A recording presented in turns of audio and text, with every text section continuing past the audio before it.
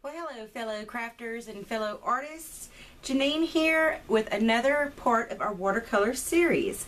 And today we are going to be talking about brushes and brush strokes because, you know, when you talk about the basics in painting, you have paint, you have something to paint on. So in watercolor, it's watercolor paper. In acrylics and oils, it could be just about anything, but most typically canvas, but you could have journals that you're painting in and so forth and so on. So that's one of the basic elements, is what to paint on. But what are you going to paint with?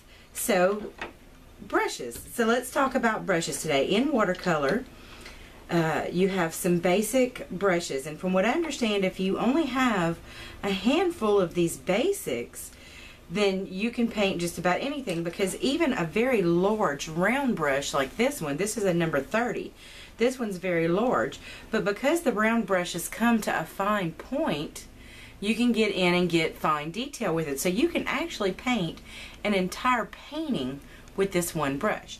So that's going to lead us into our first type of brush. And we're also going to be looking at brush strokes. So not only what does this brush look like, what's it called, but how does it act? What does it do? So in rounds come from very, very tiny. So you can see that is a round. That's a number 2 round next to a number 30 round. And in every size in between, and even some larger than the number 30. So rounds come in a great variety of sizes. This one here is a number 8. And they're great, again, for all-purpose painting. Of course, you could take a little brush like this and you could get very, very minute detail with it. So if you're doing something that has little bitty details in it, then you could do that with this brush. But if you're wanting to get big washes of color at one time, this would be a good brush for that. This number 30. But again, you can get some fine detail with this brush. Again, it's not going to be as fine as, say, this brush, but you're still going to be able to get some fine details with this because of the point of the brush. So that's what round brushes look like, and these are from the Mimic Squirrel set that I bought from Jerry's Artorama. And something kind of similar to those brushes is a liner brush or a rigger brush.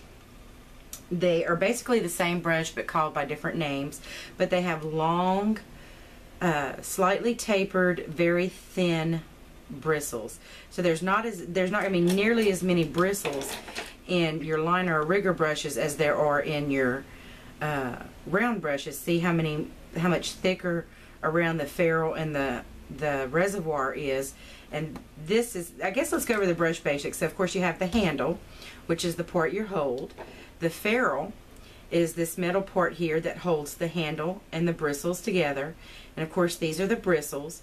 This part of the bristles is the reservoir. This is what holds water and paint. And the tip is where you paint from. So you can see on these two brushes that the ferrule is much bigger around and the reservoir is much bigger around.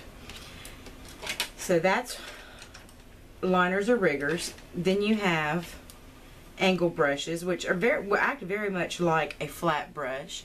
And so this is the only angle brush I have. I don't use it that often because honestly I do find that a flat brush works for the most part just as well. And then we have the flats, and these are all considered flat brushes, but you can see how very different they look. This flat brush from Mimic Squirrel has much longer bristles than this flat brush, which has shorter bristles. And then this one, at this point here in the ferrule, is much thinner, and this one is thicker. And the reservoir between the two of them, this one here is thicker, and this one here is much thinner. So you can see even between brands there can be a big variety of differences.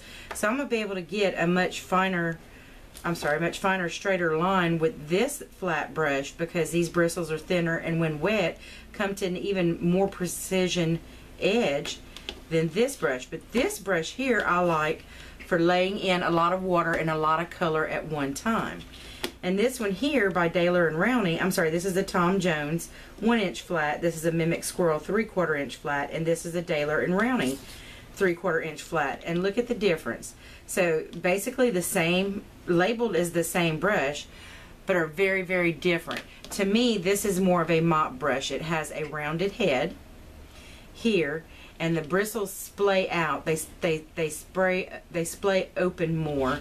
Whereas when they're wet, they will come together,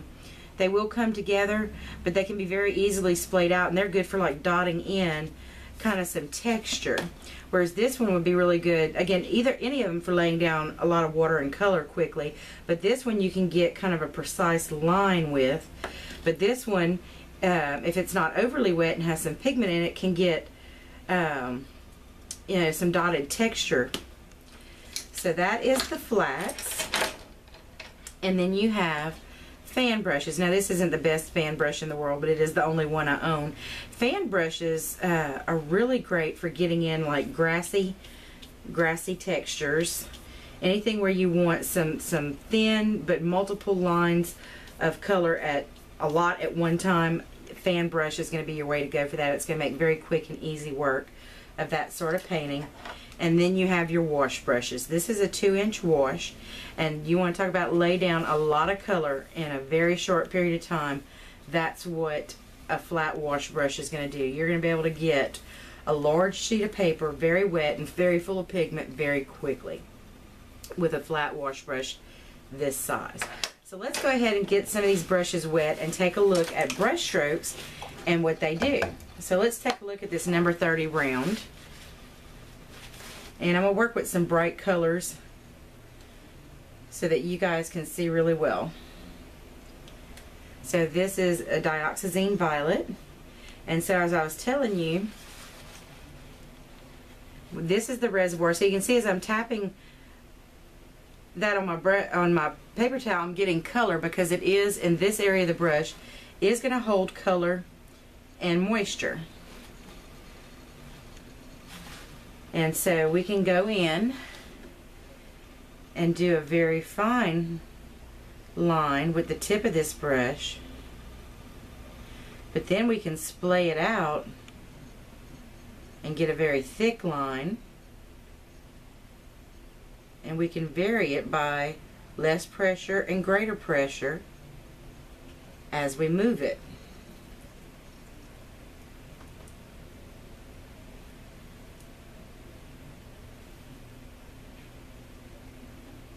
You can hold it to its side a little bit and get about a medium line. Again, splay it out, pull it up, and make a petal or a leaf.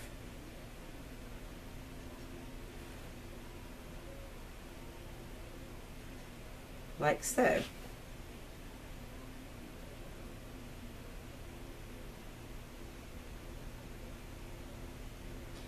You can do a comma stroke with it.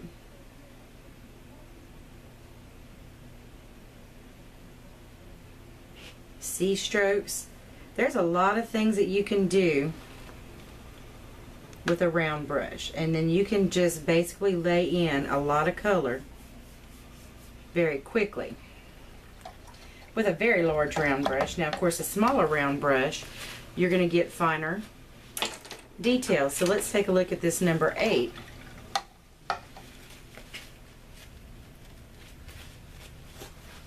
And I'm going to get a little ultramarine blue.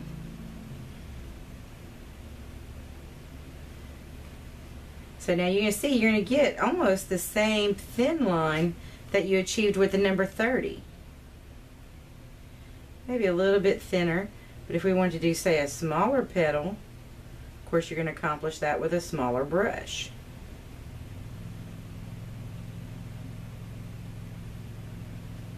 So if you want it thicker, you press down. If you want it thinner, you pull up.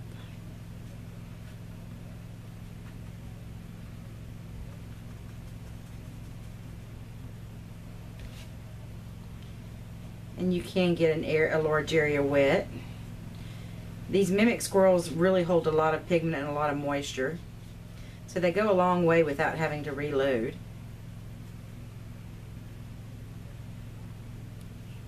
And we can just stamp a shape like that with them. And that's kind of petal-like. That one's a little more rounded if you don't splay the bristles out as much. And then if you want to, let me clean the reservoir off a little bit, you can spread the bristles out and make it sort of like a fan brush where you can get that sort of small line texture. So that's rounds.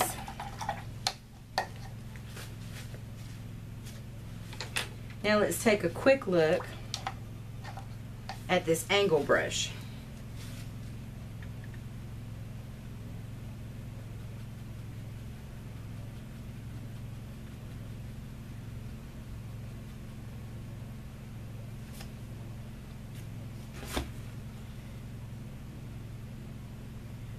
So you see you get a nice straight line with it, either very thick or very thin, and you can make it very straight. Great for, saying, putting in a fence line, a roof line, the edge of a building.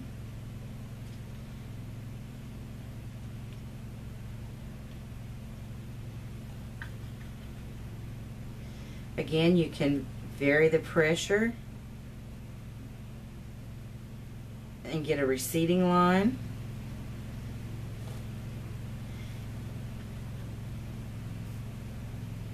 If you already got a straight line of architecture or something of that nature and you want to put in some color next to it very precisely, you can do that.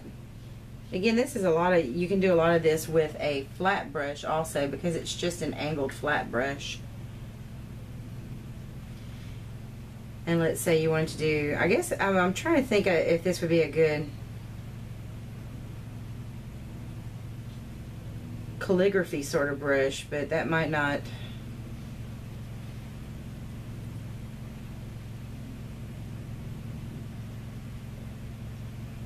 If you twist it as you pull it up, you can get some different and interesting shapes with it.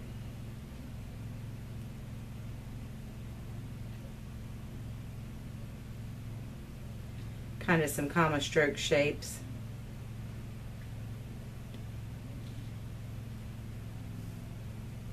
Nice wave pattern there. So that's what some different brush strokes with a angle brush looks like. Now let me show you this brush. They say this is called a 3/4 inch flat by Daler and Rowney, but to me it really looks more like a mop brush. So again, you could just lay down a really thick amount of color at one time, or as I was discussing, you can get some pigment loaded into the brush, have the brush fairly dry and get some pigment loaded into it and get some really interesting texture out of this brush, because the way the bristles kind of splay out when the brush is not very wet. This is a really thirsty brush, so it flat goes through some paint and moisture quickly.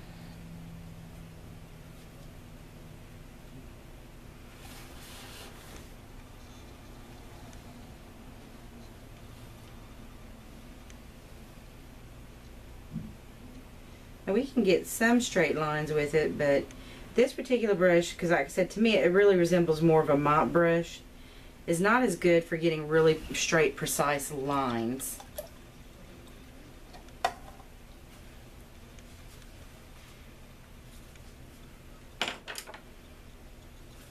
Now let's take a look at a more precision flat. And I'm going to get a little Prussian blue. I haven't played a lot with Prussian blue yet. I have not given that color a lot of love on my palette.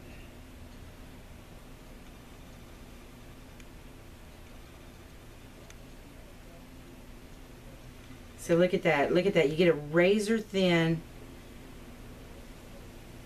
sharp line with that flat brush. This is, again, a 3/4 inch flat by Mimic Squirrel. But then we can turn it this way and get a really thick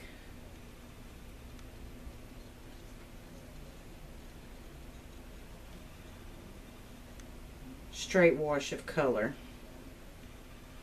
And again, as in every case, you can vary the pressure, the way you hold the brush, lighten, press down, press less, and really get some interesting shapes like so. So again, that's some examples of different shapes and sizes that you can get from very, very thin to very, very thick with a flat brush.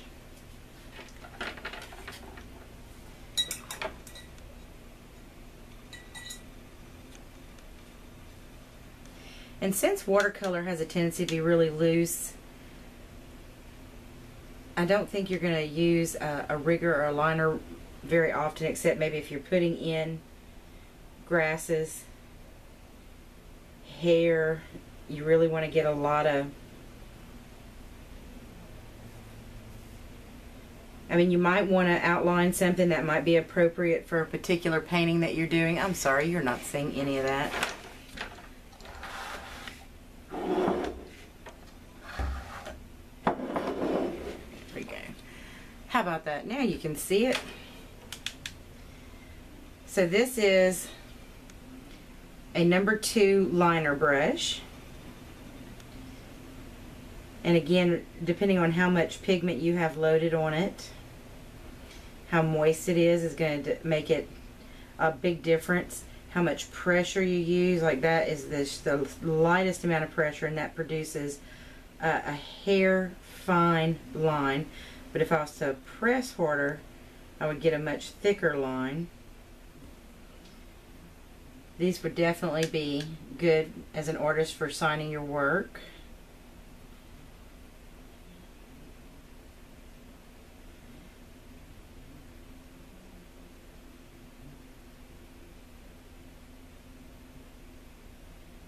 If I wanted to outline something I'd painted, if that was appropriate. Of course, I'm not very good at that, but you know, if it was appropriate to outline something, this would be a good brush for that. Like I said, getting in a lot of hair or grassy texture. Small skinny branches on a tree.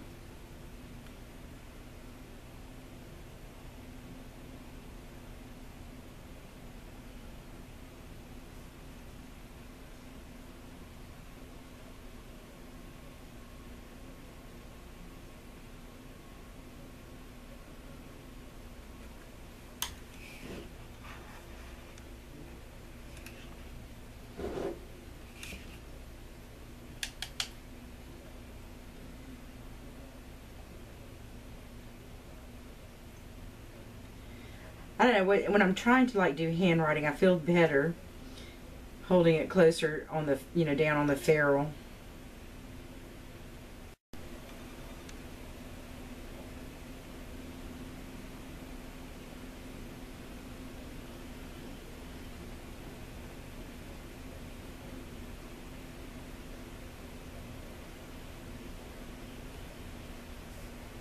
It's a good thing to do practices like this so that you get the feel for your brushes and how you're comfortable holding them, how light of pressure you want to use, how much pigment and moisture you want loaded on them, or how dry you want them, to get the different effects you're looking for. So here you can see the brush is getting drier, and so the effect is much different. It's much more textural with a drier brush.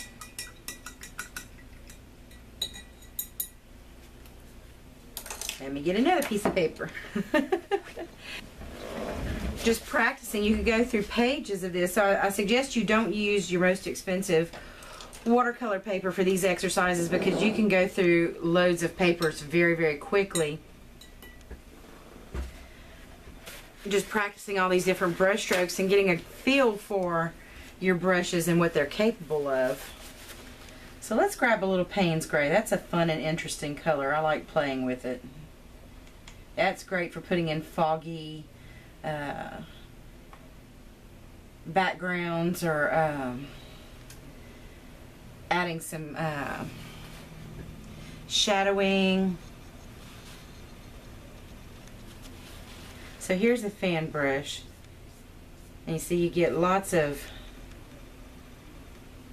now this is a stiffer fan brush. This isn't exactly a watercolor fan brush, but it was the only one I had for this illustration. But you see how you can get that grassy background with it, but you could also kind of mimic a plaid with that brush. Could you see any of that? Oh, that Payne's gray is awfully light. Let me switch to a brighter color.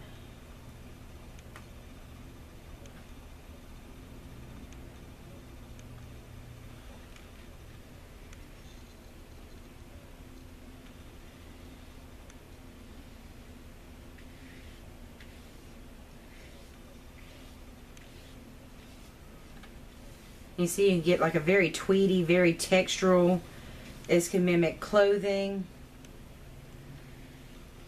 Again, you could do it very lightly, get grassy textures.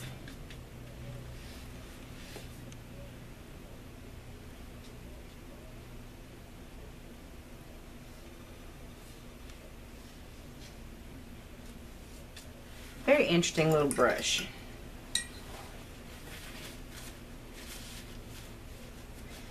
So that leaves us with one brush, and that is the wash brush. And I want to get a clean sheet of paper for that.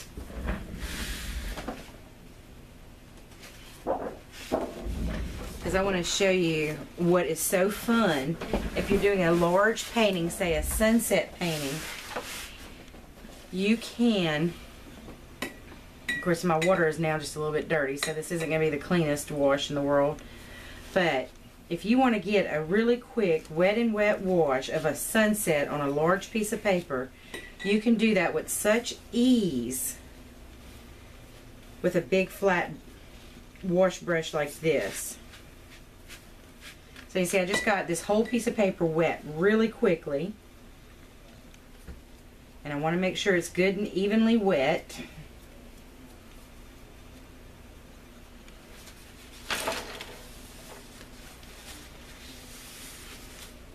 Okay, I'm just going to kind of eyeball a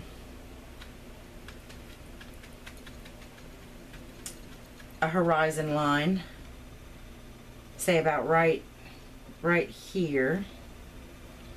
I don't have that nearly wet enough. Let me.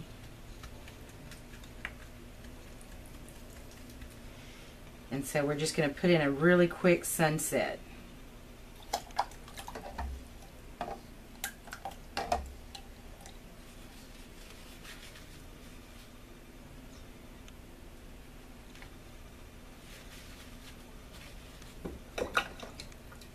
Don't have a nearly big enough clean container of water for this brush.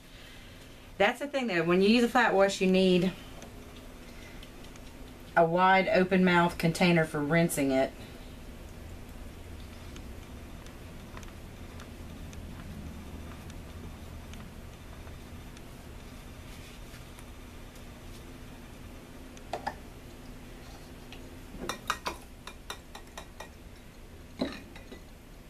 Let's see, I'm getting a lot of water drips in there.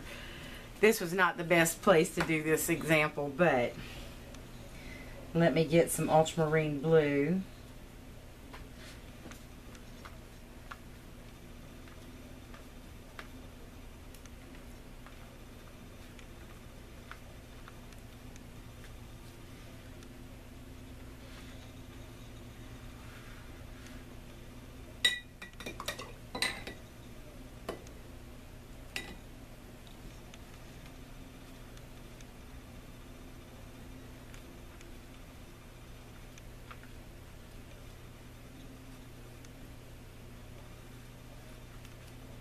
And there you can put in a quick sunset just like that with a big flat wash brush like this. And hopefully not make as giant of a mess as I did.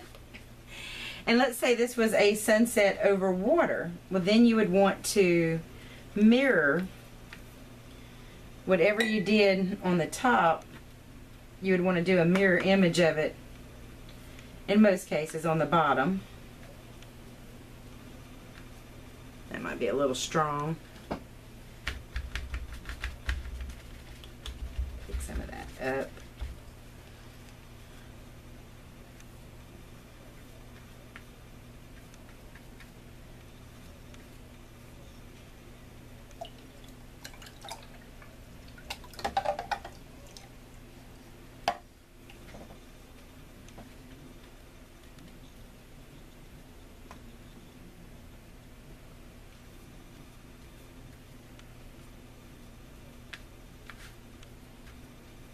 course, you would want to be much neater and precise than I'm being.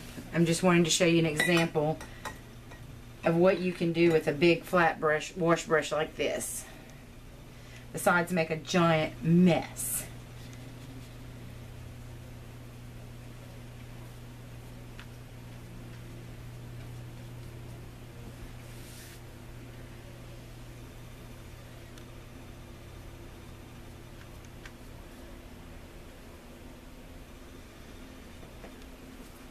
You could put in a sunset sky and its reflection over water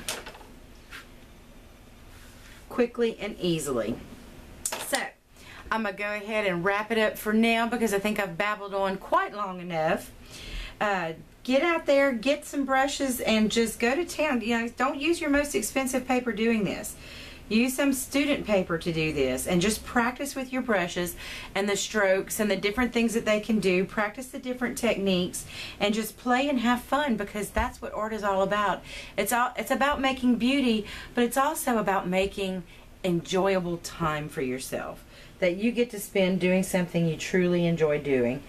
Anyway, I appreciate you guys tuning in for another watercolor video, and it just blesses my life that y'all are enjoying these, that I'm getting some positive feedback about it. So thanks so much. And if you haven't yet, you're going to see right about here is my picture, and if you'll click on that, it will take you to my home page where you can subscribe to my channel so that you never miss a video. And I would appreciate it if you would do that, and also give me a thumbs up on this video. Let me know that you're enjoying the watercolor series.